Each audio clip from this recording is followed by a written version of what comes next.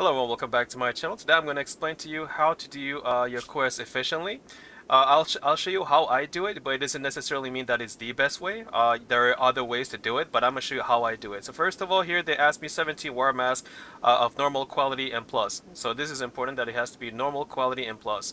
What I used to do basically, this is where I put my armor, my apparel and armor and everything.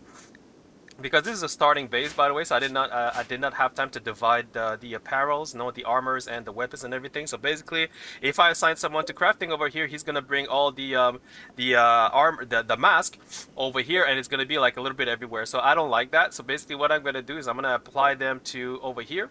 Mask, there it is. So war mask is over here. So I'm gonna go back over here, and I'm gonna remove war mask. So basically, whenever somebody craft a war mask, they're not gonna bring it over here. They're gonna bring it over here instead. Now you're gonna say, why do I do this? Because, well, it's faster. See, so over here is faster if they bring it over here instead of over there. And the secondary here is there is nothing over here. So basically, I'm gonna take war mask over here. So only war mask will be allowed over here, and nothing else. So here, okay. So basically, then what I'm gonna go over here, war mask, boom. Gonna put it in first position, of course. And it says how many do I need? 17. Okay, so do until you have 17. Like this, alright? Then you go to detail.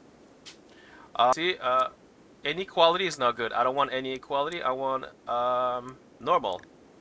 So it has to be normal, all right? So this is important because if you put it like this, they can do poor quality and it's not gonna work. It's not gonna be confirmed. One time what I did is I left it this way, and I had like my 17 war masks, but in there was 2 of them that was poor quality. So by the time that I came back and I was ready to go send the war mask to them, I was about to go trade, and I realized that I was missing 2 war masks of normal quality because 2 of them was poor quality, which is why you need to make sure that when you do your war mask that it is assigned to normal quality and higher. That's very important. Take the best pile, that's good. Allow crafting skill. I will highly recommend you bump this up to at least 5.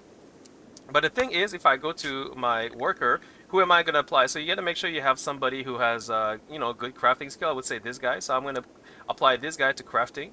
I could put 2 people, but I think him alone would be sufficient because I have 8 days. You have to look how many days you have left. So I have 8 days, so I should be enough personally. But you can apply. You can assign 2 person if you want to. But me, I'm gonna assign just him because I need the other people to do other things, which is super important. But I will see if let's say I look and there's 2 days left and I'm missing too many war masks, then I'm gonna assign somebody like ASAP in order to complement the missing war mask. You know what I'm saying? So yeah, guys. So that's how I do it for that's how I do my quest faster and more efficiently. So you have to take all that in consideration, and when it's done, you got to calculate, like normal. You have to see if they're normal, excellent, and everything. And that's it. That's how I do it. So let me know if you guys found it useful. If you do, please like and subscribe, and thanks for watching. Cheers.